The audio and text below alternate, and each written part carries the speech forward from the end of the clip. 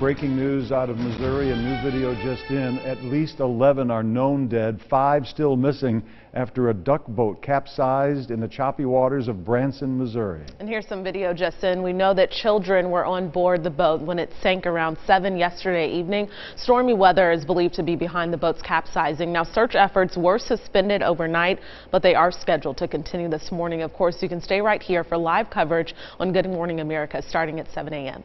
In Seneca County, the man accused of killing 2 people in Waterloo last week is due in court today. And Emerson John Tahafjian is scheduled to be arraigned at 1:30 this afternoon. A grand jury indicted him on 2 counts of murder yesterday.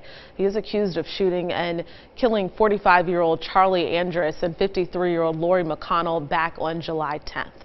A 27-year-old motorcyclist remains in serious but stable condition after that 5-vehicle rush hour crash in Syracuse that shut down 690 on Wednesday evening.